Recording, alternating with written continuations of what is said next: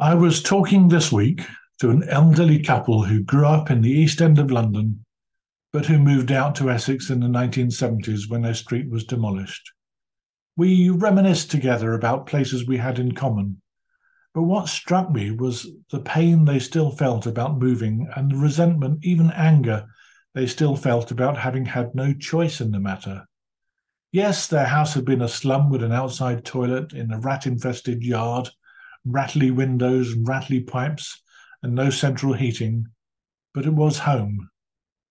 The house they'd moved to was new with a proper bathroom, central heating, and a little garden, but they'd never got used to being on that estate. It never became home. And worse, when they got the train back to visit their old haunts, they found that everything had changed. For the post-war planners who designed Essex's spacious new towns of homes for heroes, away from the grime and squalor of the East End, the grief and resistance of those who were moved out of London might have been disappointing. But of course, the communities they'd lived in had been home, and they were given no choice when the decision was made to demolish them. Change is often difficult. We often put up with the second rate because it's what we know. And if we propose something new, someone will say we've never done that before, or even that we tried it once and it didn't work. Anger is often not far below the surface. During Advent, we're challenged to get ready for change, to make ourselves ready for change. And it's not easy. We light one candle after another, watching and waiting. We sing, O come, Emmanuel. We look forward to being reminded of the story of a precious baby born to a scared young woman in a cold stable.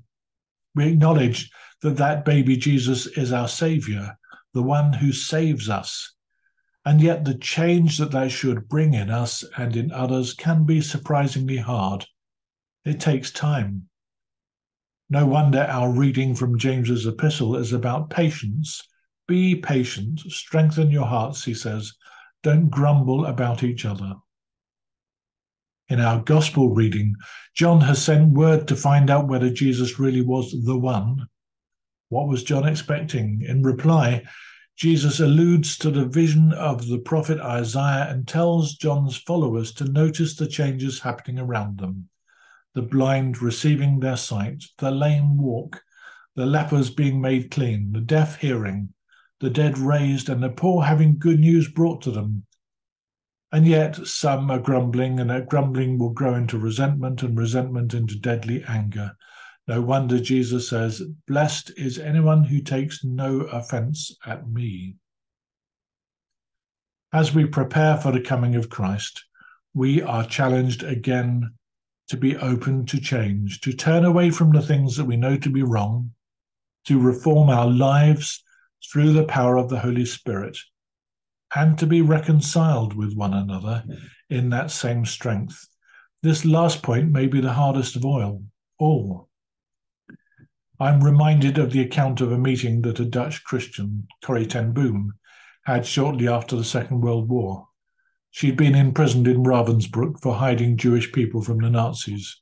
She wrote this: "It was in a church in Munich that I saw him, a balding, heavy-set man in a grey overcoat, a brown felt hat clutched between his hands. People were filing out of a basement room where I'd just spoken. It was 1947, and I'd come from Holland to a defeated Germany with the message that God forgives. When we confess our sins, I'd said, God cast them into the deepest ocean, gone forever.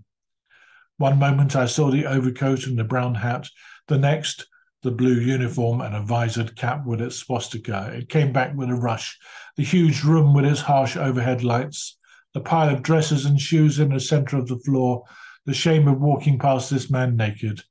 The place was Ravensbrück, and the man walking towards me had been a guard, one of the most cruel of them all. Now he was standing in front of me, hands thrust out. You mentioned Ravensbrück in your talk. I was a guard there, but since that time I have become a Christian. I know that God has forgiven me for the cruel things that I did there, but will you forgive me?" Corrie continues, "And I stood there, I whose sins had needed to be forgiven again and again, and could not forgive.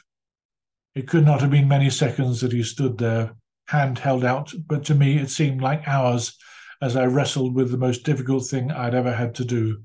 For I had to do it, I knew that.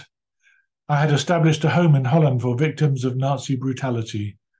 Those who were able to forgive their former enemies were able to return to the outside world and rebuild their lives, no matter what the physical scars.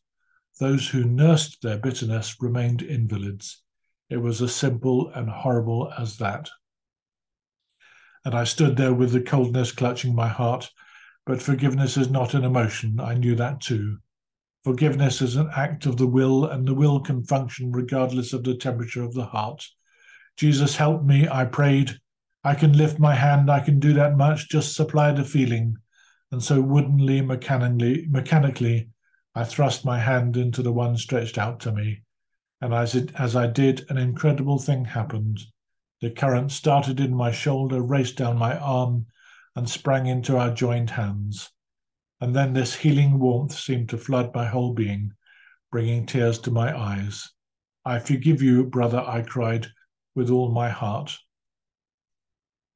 For a long minute, we grasped each other's hands, the former guard and the former prisoner. I had never known God's love so intensely as I did then, but even so, I realized it was not my love. I had tried and did not have the power. It was the power of the Holy Spirit. That's Corrie ten Boom's remarkable account of God changing her. You can read her story in her book, The Hiding Place. Being reconciled with others is not easy. Sometimes it's beyond us. Sometimes we need God's help to forgive others who've hurt us. And yet that is what we are called to do. And sometimes we even need God's help to forgive ourselves and so find the strength to change. Brothers and sisters, in this Advent season, let me encourage you to be open to the change that God can make in you through the power of his love and the work of his Holy Spirit. And as you do so, may you know his peace and joy this Christmas.